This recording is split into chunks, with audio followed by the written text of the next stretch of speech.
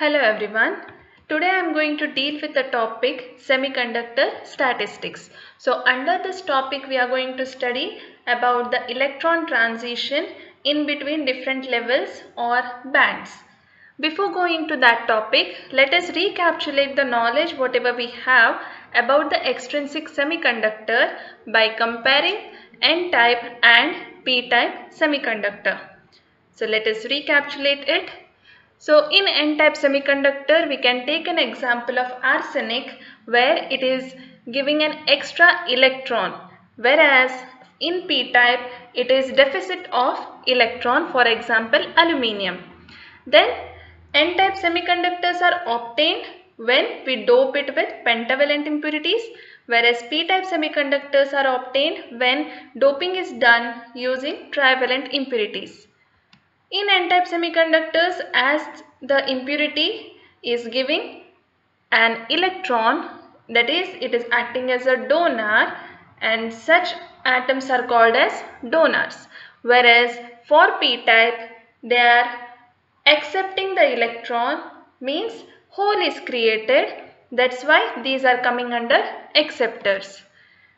And the pentavalent impurities or donors belong to group 5 of the periodic table, which is nothing but column number 15 of the periodic table, whereas P-type, these are group 3 elements which are used in doping. And the main thing in order to study the semiconductor statistics is with respect to the donor level as well as acceptor level. We have already seen that the donor level lies just below the conduction band in case of N-type semiconductor. So in the diagram we can observe there is a valence band and a conduction band, and there is a donor level just below the conduction band, and the Fermi level lies in between that of the bottom of the conduction band and the donor level. In the same way, in P-type semiconductor we have acceptor level which lies just above the valence band, and valence band, it is having a number of electrons, and the acceptor level is just above the valence band, and the Fermi energy level is intermediate between the acceptor level and the valence band. So next, let us study about the 4 types of possible transitions which an electron can do in order to contribute for electrical conductivity. So if you consider conduction band, valence band, then again because of doping there is a donor level as well as an acceptor level. Then the electron can do transition in different ways, mainly 4 different ways. So let us study one by one. So first is the transition of electron from valence band to conduction band. Here there is a thermal excitation taking place, means if you consider conduction band with energy EC and valence band with energy EV, we know that there are a number of electrons in the valence band. At absolute zero, conduction band is completely empty, whereas valence band is completely filled by electrons. But as the temperature increases, that is due to thermal agitation, the energy is absorbed by the electron which is present in the valence band, and they get thermally excited into the conduction band, and after the transition electron is present in the conduction band, and because of this transition a hole is created in valence band. So this type of transition is called as interband transition, because here 2 types of bands, that is valence band and conduction band, are involved, and transition is taking place in between these 2 different bands. So here we are getting an electron which is a conduction electron as well as a hole. So both are free to move and they are going to contribute for conductivity, and this is the case mainly in the intrinsic semiconductor. So this is the first type of transition in case of electron. Then let us move to the second type of transition, that is the transition of electron from the donor level to the conduction band. So this is mainly observed in N type of semiconductor, because we know donor level is mainly present in N type of semiconductors because of the doping with pentavalent impurities, which give you extra electrons which will be lying just below, their energy level is going to lie just below the conduction band. So it can be observed here clearly, the donor level is lying just below the conduction band, and these donor level or donors are nothing but free electrons or electrons, and they are getting thermally ionized. That is, when the temperature is increased, even at the room temperature, we have seen in our previous session, even at the room temperature, the electrons which are present in the donor level, they get thermally ionized into the conduction band, because the energy required is very less. The binding energy is very less when compared to the thermal energy even at room temperature. So what happens? The electron which is present at the donor level is going to ionize and shift to the conduction band, and then there is that electron is going to be free, which is going to contribute for conductivity.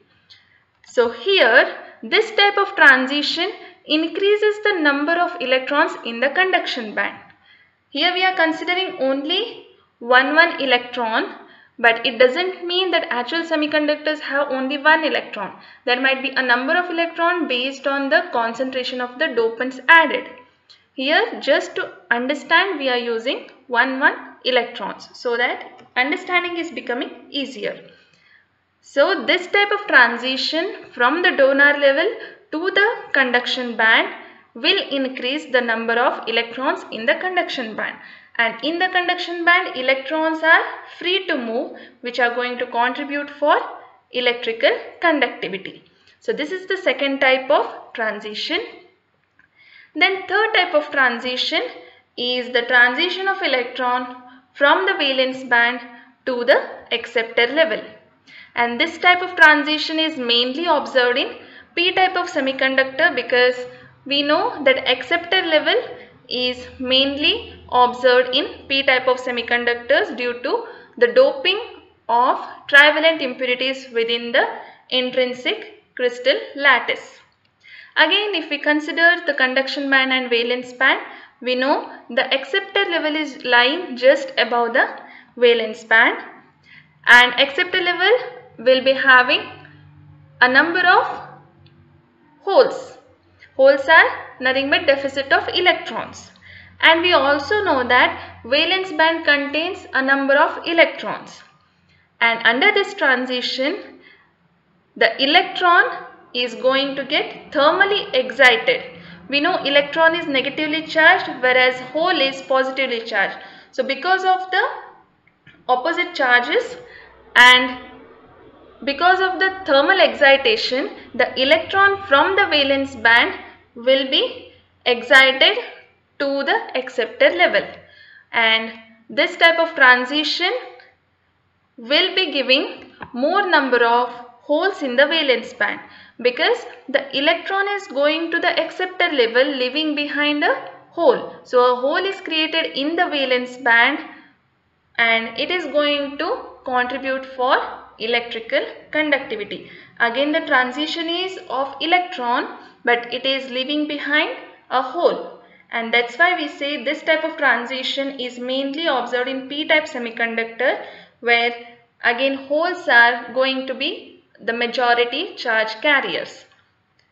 This is the third type of transition, and let us move on to the last, that is fourth type of transition, that is in between the donor level and acceptor level.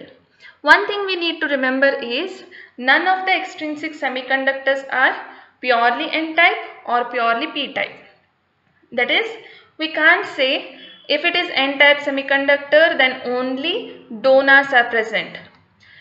Even n-type semiconductor contains some amount of acceptors as the minority charge carriers, but the electrons, that is donors, will be the majority charge carriers.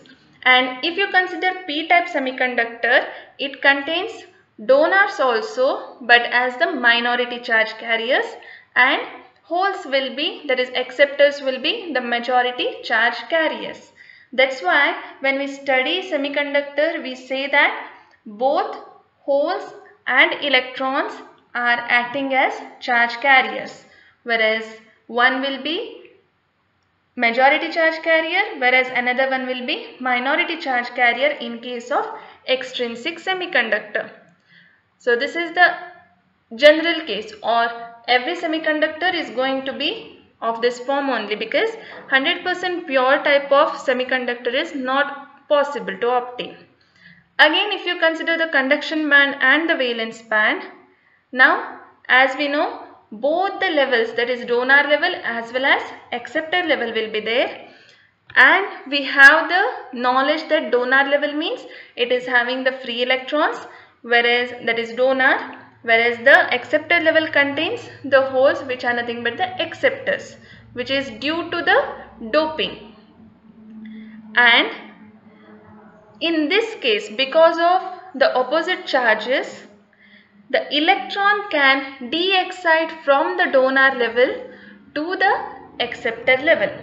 So this is another kind of transition which is possible in case of semiconductor, that is extrinsic semiconductor. So these are the 4 possible transitions of electrons which are again going to decide or contribute for electrical conductivity. So this is about semiconductor statistics. Thank you.